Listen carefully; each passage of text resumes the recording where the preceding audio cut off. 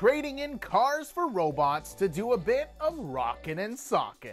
Welcome to Screen Rant News, I'm Ben Skipper. Released in 1964, Rock'em Sock'em Robots is a tabletop game that sees players control two robots, Red Rocker and Blue Bomber, and try and hit their opponent's robot until its head is knocked off.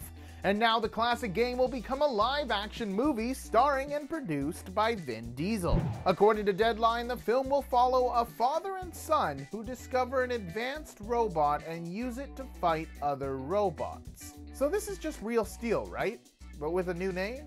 Movies based on board games have been hit and miss, to say the least. So hopefully Diesel and company can come up with a story that will set Rock'em Sock'em Robots apart from the rest. For more updates and all your latest news on TV and movies, make sure to check out Screen Rant. I'm Ben Skipper, thanks for watching, and see you next time.